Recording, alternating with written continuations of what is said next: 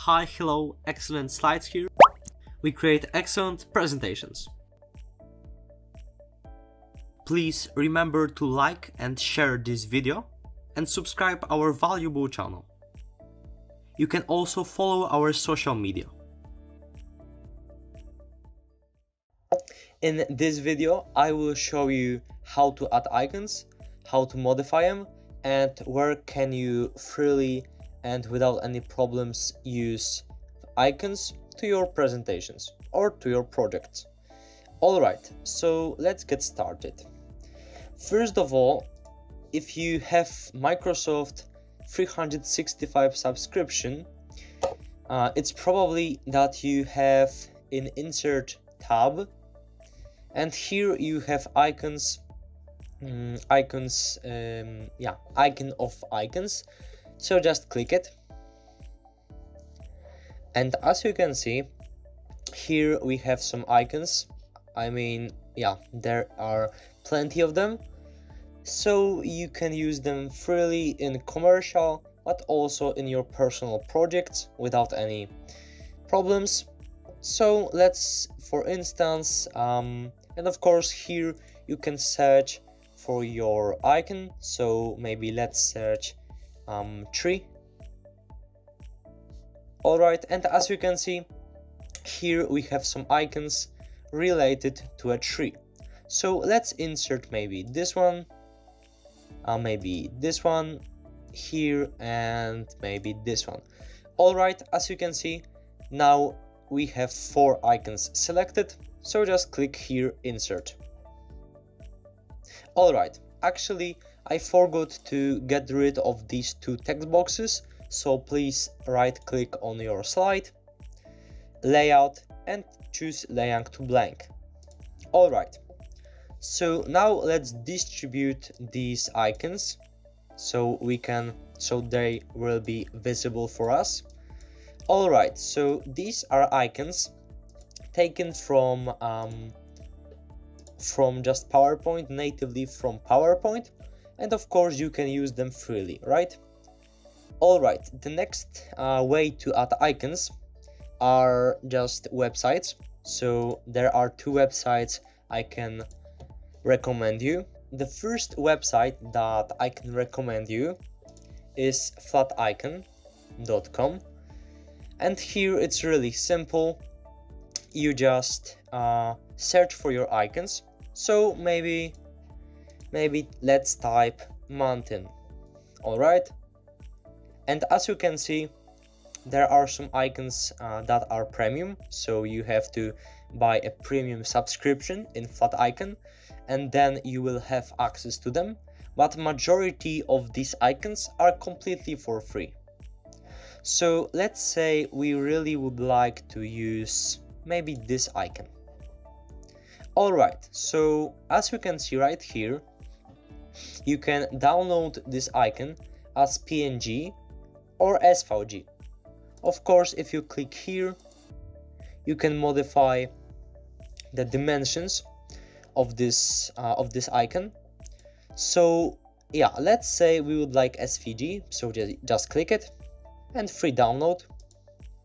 And of course, if you want to use icons from Flaticon, I recommend you to read the license of this website, because if you want to use them freely and for free, you have to every time you have to make an attribution. Alright, so here we have this icon as SVG, so let's drop it to our PowerPoint. Alright, and maybe let's resize it. And as you can see, the proportions are locked because I am pressing my shift key. Alright, so that was SVG, but you can also download this icon by PNG. So just click it. Alright, this is PNG. Alright, perfect. And you may wonder what is the difference between PNG and SVG. As you can see, both of them are transparent. Both of them you can change color. No, actually only to your SVG you can change color. As you can see, this PNG is just a normal picture, and this is not a vector graphic. So if we scale it up a really big amount, so I will show you what I mean. All right, let's maybe set size to maybe 100. All right.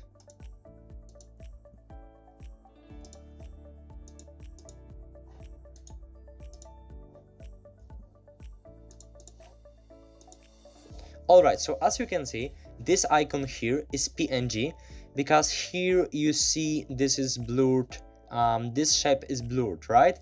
But SVG is perfectly sharp because it's vector graphic. So I really recommend to use icons as SVG file. Alright, and the next website I can recommend you is, let me remind myself, Icon Finder. Exactly, here iconfinder.com. And as earlier, you can also type something, for example computer, and here maybe just click this one, and of course you can download as PNG or SVG. Let's take SVG, download icon in SVG, perfect. And of course we can drag it to our PowerPoint. Alright, this is SVG, so we can scale it up as we want. Alright, perfectly. And one more tip from me, I really recommend to use, like I said before, icons as SVG file, but I also recommend you to use only outline icons, or only icons with fill in your whole presentation. Because as you can see here, these two are icons that have that are outline icons, because we see only the outline, and these two are icons with fill. So you know, if you have a presentation, for instance, for a client, I really recommend to just make a decision if you want to use this kind of icons or this kind of icons. Personally, I really recommend, I really like to use these icons because they are more often to find, and in my opinion they look better. And of course we can change a fill, for instance for this Turkish, and here the same. Alright, so yeah, icons are really important in modern presentations, like images and photos and infographics. Yeah, so use them as often as you can in your projects. Alright, so that was all about icons. Please subscribe our channel, share this video to your friends, and also like this video below and leave us a comment. If you have any questions, like I said before, you can always comment. You can always place a comment and ask me anything you want. If you want, let's say, next video to be about something, the next video to be a slide design, just type this comment and I will do my best. Alright, so have a great day and lead a happy life. Excellent slides.